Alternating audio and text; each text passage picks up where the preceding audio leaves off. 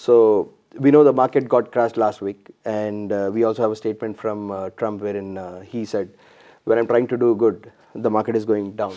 Okay, so what do you think is going to happen to the stock market and the tech industry in near future, and why do you think so?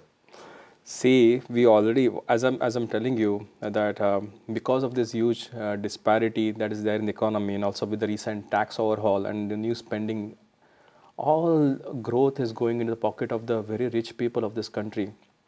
And the stock market bubble is swelling, unfortunately.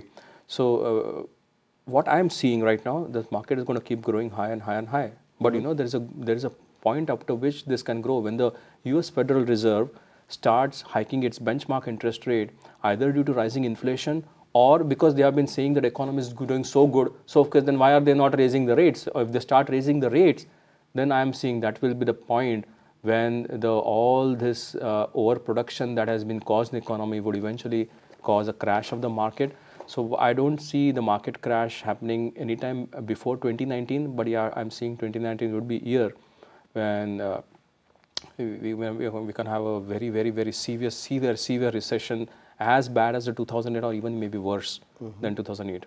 This is what I'm seeing. So regarding the future of tech industry also there's a Moore's law which drives the tech industry. I authored a book on it called Sustaining Moore's Law. So even the tech industry has only been focusing on the supply side of the problem.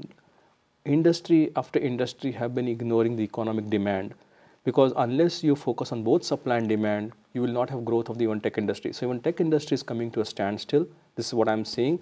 And all this Bitcoin and blockchain bubble, this is probably somehow surpassed these values of the stock market to grow up. The tech industry seem to be on a growth track with automation coming. Of course, there are things that are coming up, no doubt about it, but the growth is not sustainable. That's what I'm saying.